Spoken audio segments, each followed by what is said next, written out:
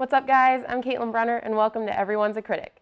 Now today we're going to be talking about one of the most anticipated movies that came out this summer, Spider-Man: Homecoming. Before the movie came out, fans were worried about a new Spider-Man taking on the franchise. However, Tom Holland definitely proved himself, in my opinion, to be the best portrayal of Peter Parker that we've seen yet. In Spider-Man: Homecoming, Tony Stark, played by Robert Downey Jr., acts as a mentor to Peter, giving him a high-tech suit at the beginning of the movie before the battle sequences of Captain America: Civil War, and always being there for Peter when he makes a few mistakes. Tom Holland's Peter Parker struggles to manage school life and Spidey life, facing many responsibilities at just the age of 15. Now, throughout the film, Peter has to keep his superhero life a secret from everyone, telling people he has a Stark internship whenever he disappears. Even though the average person isn't trying to deal with being a superhero, Tom Holland's portrayal is something that we can all relate to. He goes to school, he does his homework, but wishes for something more.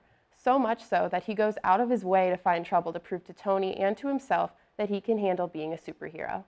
Now, we've all seen the storyline play out time and time again, but this film offers a fresh take on Peter Parker's story.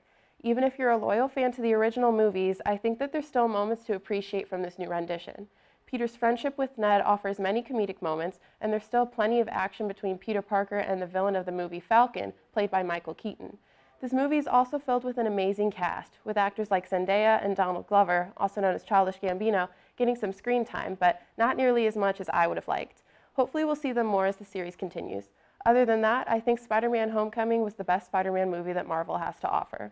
And this is nothing against Tobey Maguire or Andrew Garfield's versions of the friendly neighborhood Spider-Man. They were both great at the time. Well, mostly great.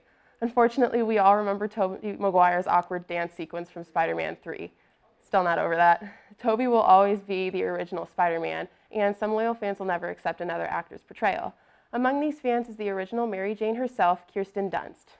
Yeah, that's right. Kirsten Dunst threw some shade at the new Spidey reboot in a recent interview, stating that the original movies were just the best ones and that, in her words, they're just milking that cow for money. Ouch. Now, while some fans may agree with Kirsten's statement, the overall response from the public regarding Spider-Man: Homecoming has been overwhelmingly positive. Fans have praised the new movie for further connecting Peter Parker to the Avengers universe, making audiences even more excited for the upcoming movie Avengers: Infinity War, which will feature Tom Holland's Spider-Man. Also, Tom Holland is 2017's new heartthrob, so if you don't end up liking the movie, at least you got to see him on the big screen for 2 hours. So if you haven't got a chance to see it yet, Spider-Man: Homecoming should be next on your must-watch list. I'm Caitlyn, and this has been Everyone's a Critic.